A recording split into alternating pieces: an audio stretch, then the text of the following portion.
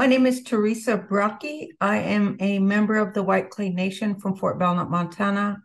Currently an associate professor at Johns Hopkins School of Nursing, and I have a joint appointment with the Bloomberg Center for Indigenous Health.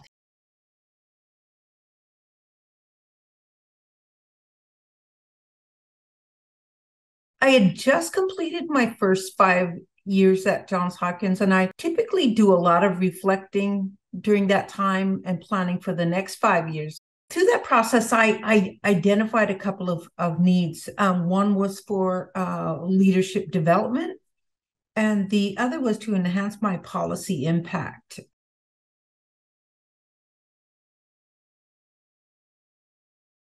I didn't know what to expect, but I was so excited, and that excitement never ended. I find them incredibly impressive not only as individuals, but through their work as well.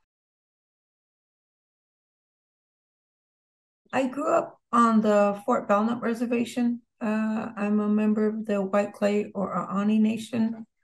Um, and so that not only lived experience, but the experience as an Indigenous nurse, an Indigenous educator, all of those, I think, are aspects of that Indigenous lens that I bring not only to the nursing profession, but also to the Betty Irene Moore Fellowship.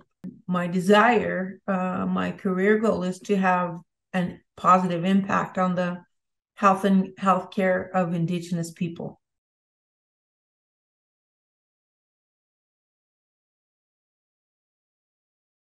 I'm looking forward to engaging not only with the profession, so with nursing organizations, and being that voice for Indigenous health and healthcare, whether it's nationally or whether it's globally. And the challenges we face in this country as Indigenous people is common and across the globe. The health disparities we experience. This engaging with leaders, nurse leaders, has already opened like opportunities up for me.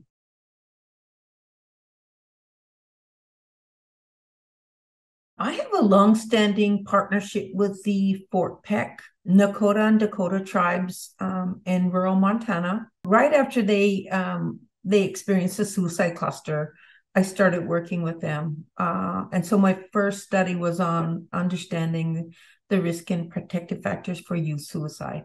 But in 2019, my own community, the Fort Belknap community, experienced a suicide cluster. Tribal leadership declared a state of emergency after 3 youth died by suicide.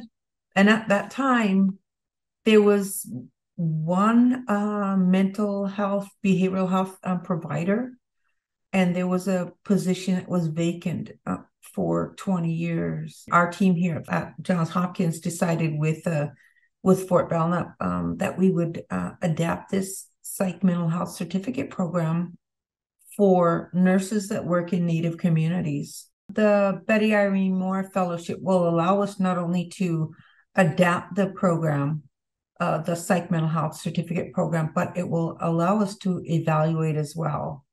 I think more nurses should have an opportunity like this.